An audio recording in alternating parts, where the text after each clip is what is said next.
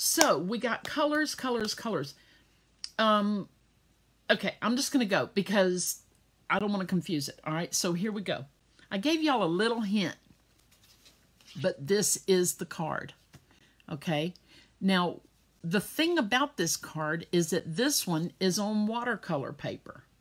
I gave y'all that little hint right there earlier in the week or last week, or I don't know when I did it, y'all. I don't know. I don't know. All right, but we got a red sailboat back here. We've got some fruit in a bowl right here. We've got some shadow under the chairs here and here on the purple rugs. I made a, is it brown? I think it's a brown railing there. Okay, but like I said, this is on watercolor paper. We're going to do some different things tonight. We'll start with the alcohol markers. Okay. So I'm going to show you guys just some differences. I've colored most of it because, you know, I just don't want to put you to sleep. I don't want you to have to sit there and watch me color it. But what we're going to do, we're going to frame this in before we put it on our card. Okay. Now I wrote on here alcohol markers because y'all know I forget stuff. I might even forget that I'm the one that colored it. I don't even know. But here's the disaster, okay? And I did have to write down For What It's Worth by Buffalo Springfield. Man, they could have written that song now because of the lyrics. It's crazy. Okay, watercolor paper. Here's the deal.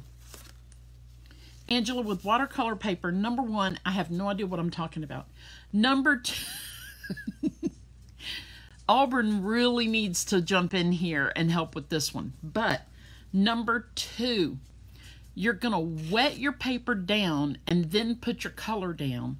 And your color kind of floats around and you can do dark and light. See that plant right there?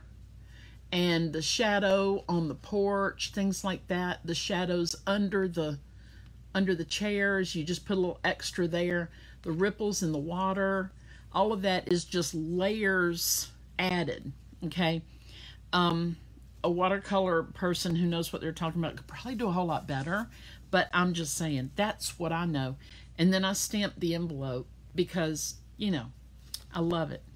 And this background paper here, this designer series paper, this exact paper is not available, but I think we got something similar. Now, in here I used, I want to say Old Olive, and I stamped off and then on to the inside, and I really think that's too light. I think I would have liked it better like that right here, because it doesn't take up that much space. So maybe practice on that kind of thing before you make a decision how you're going to do it. Okay, so this is alcohol marker. All right, so this one, y'all know my story about my markers, right? These are Copics, but I could use these Stampin' Blends right here. Maybe I will. I think I'll try it, y'all. Because I got the two different the two different shades. Dark Old Olive and light Old Olive. That's exactly what I need from my plant. So here we go.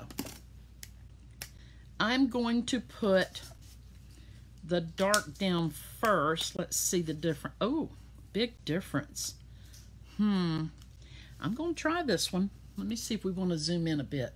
Now watch me forget to zoom back out.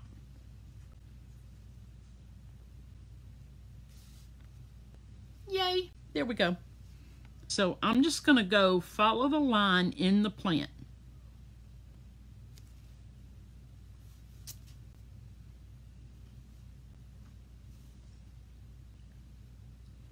Right here, it's just whatever. It's just whatever. Because that's just like a little tree over there. And I'm just going to mark it whatever. You know, it doesn't have to be perfect. And, y'all, I mean, like if I had this set, ooh, that's close. Whew, sorry. If I had this set, with the blue chair and the yellow chair, the blue pillow and the yellow pillow, that's starting to drive me a little crazy. Like, I want the blue back over there and I want the yellow back over here, but I can't move it. I can't. All right. So here we go. Here we go. Do y'all hear Winston? He's starting to cry. I don't know what is wrong with that dog. Every night he has to cry. Now see, I'm just coming back in with this blend on top, and you'll see the variegated colors, and now I can just keep blending. I can stir this around a little bit, and you see how it gives the top a darker, like that. Okay, and then we'll do this one. And again, I'm just going to kind of go around and around so I can blend those together better. Okay, like that. Now, I think these are probably sitting on the fence because this little fence right here, I need to color him. Please hold. These are the alcohol markers. Let me grab a gray. All right, this is the gray that I used. Just go like that. Okay, yeah, I'm pretty sure that's part of the fence. Okay, so now let's do the water. I'm gonna turn it this way just so I can have a little more control. Y'all know I'm a control freak. I've never denied it. All right, so what I'm gonna do is come in first and go over these lines. Now, is this the right way to do it? I have no idea. I don't know. I just know what I like. Okay, don't be impressed. And if you know better, then do better. But I'm just doing the whole mantra, you do you. Well, I'm doing me. All right, here we go, here we go. Here we go. Okay, and then I'm just going to come back through with a little light splash of color. I do a splash of color. Every time I do a British accent, my face goes, oh. I don't know why. And watch that be the frozen picture on my video. Okay. So you see how the water ended up? Just because I put little lines in it. I mean, you know, I could blend them out further. I'll show you right here where I can blend that out a little bit differently. Make it a little darker. See? So this is a good way you could do like a sunset. You kind of like that's your one layer. Well, I actually did two. Hold on a minute. Let me do it right here. That's one layer. All right. So if you want to darken it above it, you're just going to go like that. If you want to blend it, you're just going to come back through and just kind of see how it kind of gently goes into the other color. Okay. So I kind of almost look like I know what I'm doing, but y'all don't be impressed because heaven only knows. I don't know. I don't. All right, let's try this one. I'm going to have to cut this off camera. Ooh, why don't we put a color here? Let me see. See if we want this color. No, I don't like that one. Please hold. Ooh, how about a Stampin' Blend color? I don't know, that almost felt dried up, y'all. Okay, that's good. That's good. We'll just kind of, woo, that's bright. I didn't think this one out too well, but I'm just saying. Okay, I do like it though. I do. It's a bright, sunshiny day. Now, let's say that that's too bright and sunshiny. Stampin' Up has a clear, what is it called? It's one of their, I'll tell you what Copic calls it, is the colorless blender. I mean, I think that's kind of an industry term, but maybe not. So you want to lift some of that color lifter, I think is what Stampin' Up calls it. I don't know. Don't hold me to it. All right. Oops. I am so sorry. Y'all are over there and I'm over here. Okay. Okay. Here we go. So I'm just lifting some of this color. All right. Just to kind of calm it down a little bit. And that's with the colorless blender. And I'm just going to wipe that off of the tip and it's ready to go again. So that just kind of calmed it down a little bit. Yeah, you just have to keep practicing, and whatever you like is what works, okay? So I'm going to cut this real quick. Now we have a pretty little picture, and that whole thing was alcohol markers, okay? But wait, how about a little frame? Okay, so we can put a little frame around it. If I can let go of it, there we go. We can put a little frame around it, get it centered, whatever. And we have a space for our greeting here. Or you can do your card this way and put it like this. And you can put your greeting on it. You can do another layer. Like this has all these layers. Just however you want to do it. But now it almost looks like you're looking out of a porthole, doesn't it? So that, I used the layering oval dies. I have no idea what that is. I used the layering oval dies, one inside the other, to make this guy. Oh, I'm over there again. To make this guy, okay? I just laid them together on the cardstock. Okay, so that was the alcohol markers. Now, this is so much fun. I will show you. And, of course, we're using Seaside View right here. This is the stamp set right there. And it's a new one from Stampin' Up. I want to say it is in the main catalog. Yes, okay. This is Stays on Ink here. Okay. And I just went ahead and just made a little, it's really not a card yet. I'm going to do more to it, but I just wanted you guys to see how the colors balance together and how different this one stamp and these colors go together, or not go together, but they make, you know, totally different cards. I'm going to finish coloring this one. See where I've left off. Scary Dental Tool. Bum, bum, bum. I'm going to finish coloring the plants here and show you something cool about that. And I think I'm going to put a little color in here in the white lines. I think I might do that. But you see how there's a shadow here and here? The reason I did that, you can tell with the stamp, there's already lines there for a shadow. Can you see those lines? If not, I'll show you here. I'll show you right here. See the lines under the chairs? There you go. So that's the only reason I knew to make shadows there. Okay. And, okay, on watercolor paper, you don't really have to worry too much about getting too much water on it. But on your cardstock, this is just plain old Whisper White cardstock. I don't want to get crazy because it'll bubble up. It'll ripple. So I'm going to use what is called an aqua painter right here. Oops, turn it this way. Aqua painter. And it's got a nice little end on it. I don't know if you can see there's water in it. I just filled it up. But we have, now they have these right here, which are called water painters, which is the same as aqua. And they are $12. And you get a fine tip, a medium tip, and a large flat brush tip. And it says to use with Fluid 100 watercolor paper or shimmery white cardstock and classic Stampin' ink and watercolor pencils. All right.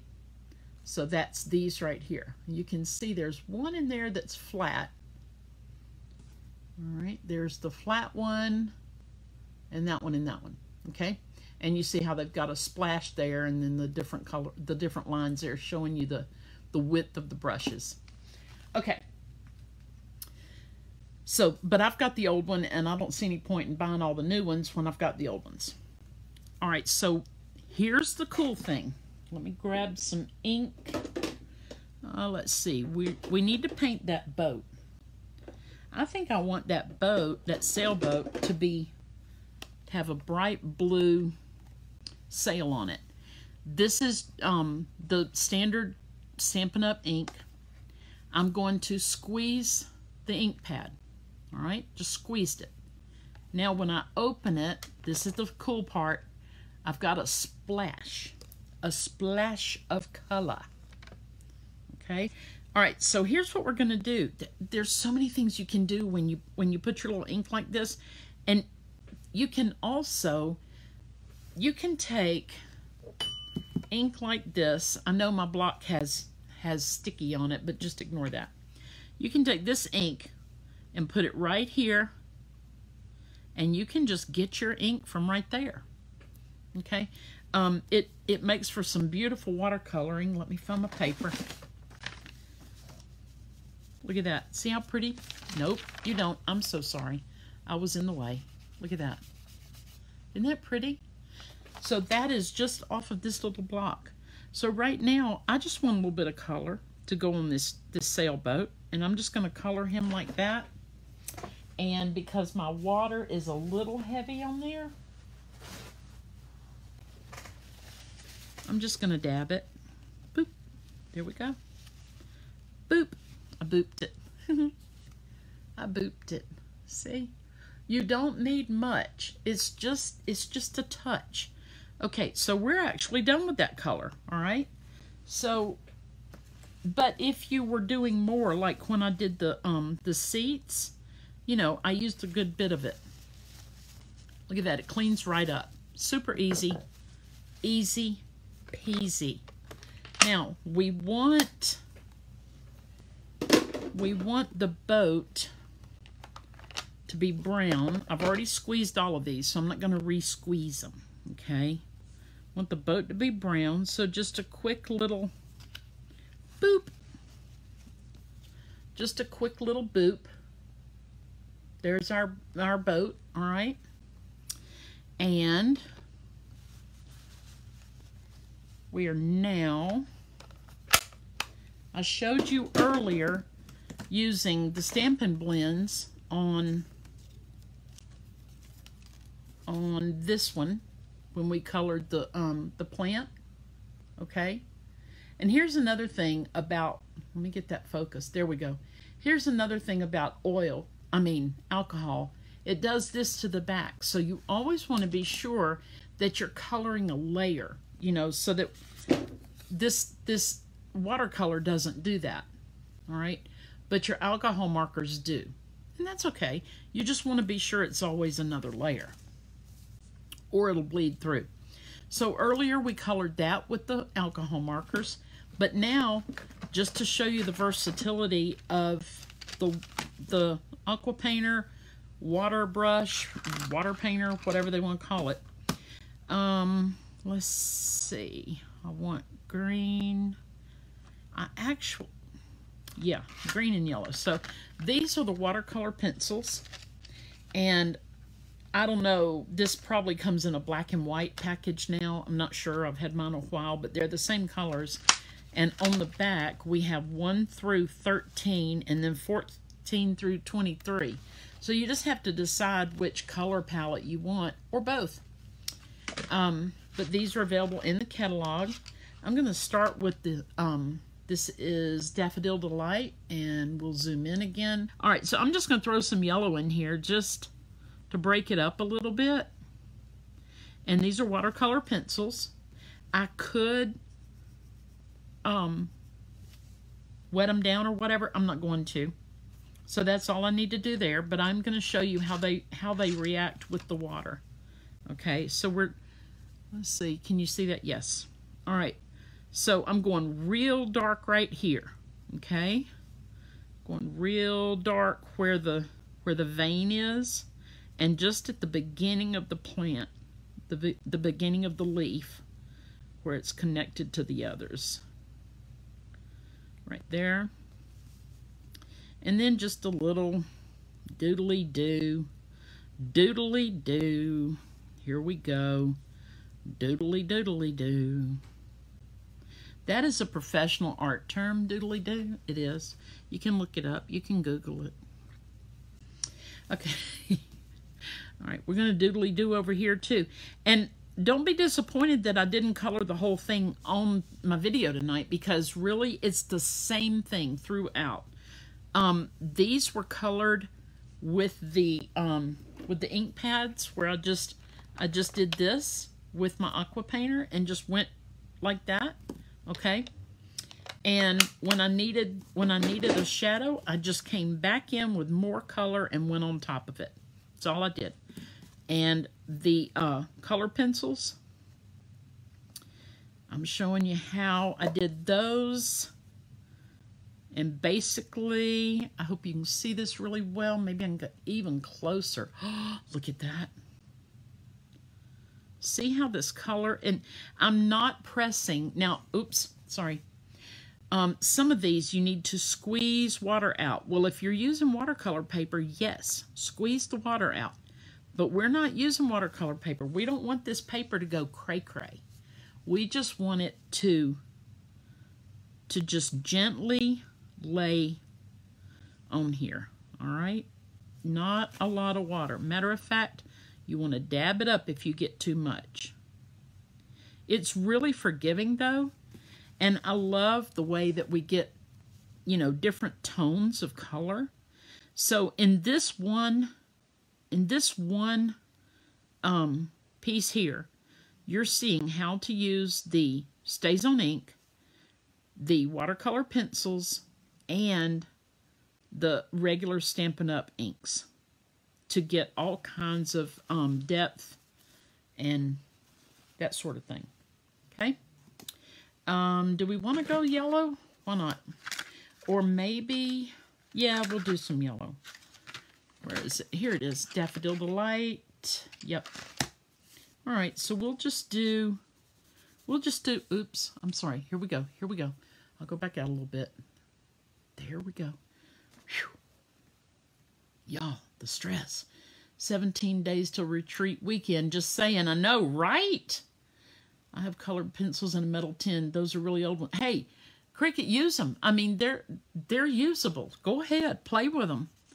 That is true. You don't have to have some highfalutin color pencil unless that's what you want, you know. There's some pricey ones out there. I know because, as I've mentioned many times, my daughter she's a trained artist. She went to Savannah College of Art and Design, and it's a very, very, very high-end college. But don't be impressed. Don't be impressed. I got a job there, and I worked for her tuition, okay?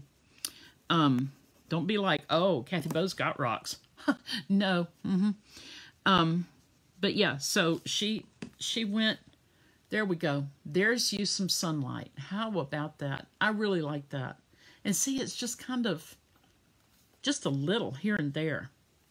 And what was I going to put? Oh, I was going to put that on this. There we go. And of course, it's not, you know, it's not complete. It's not finished. It's just kind of, I'm just kind of giving y'all an idea. All right. Right here. So let's see. But yeah, go ahead and use your, use colored pencils and play with them. And don't be afraid to, you know, like when you start out, just say, I'm probably going to blow this. Stamp it, color it, and go, oops, psh, throw it away. Then do the next one. I mean, it's just paper and ink, you know. Enjoy it. Learn how to do it. Enjoy it. And I don't even know if I did it right, y'all. I just know that here I've got color on a card. I got color on a card. And of course, you know, you can, I really do like the effect of this with a frame, and we could put another frame around it. Like, I would even go with a white frame after this. I really would, because it just, I don't know. I love it. I love that. But then I love this too. And okay, I'm going to be straight up with y'all. Take time for yourself. Can y'all see up under here? I don't know. No, you can't. Okay, that means nobody else can either. But what it is, I stamped it crooked. I did. So what do? I put some dimensionals on it.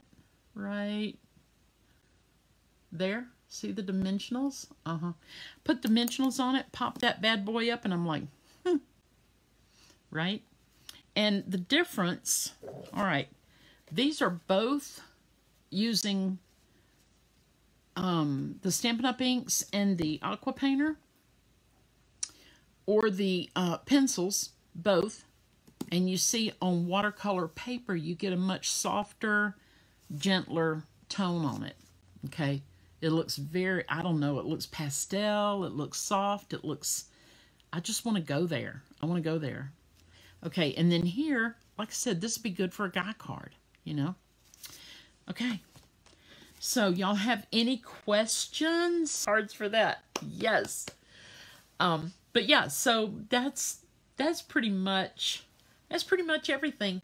I'm going to give one more shout out for 31. Go to Kathy Bo's Totes. Just look and see what it's about, y'all.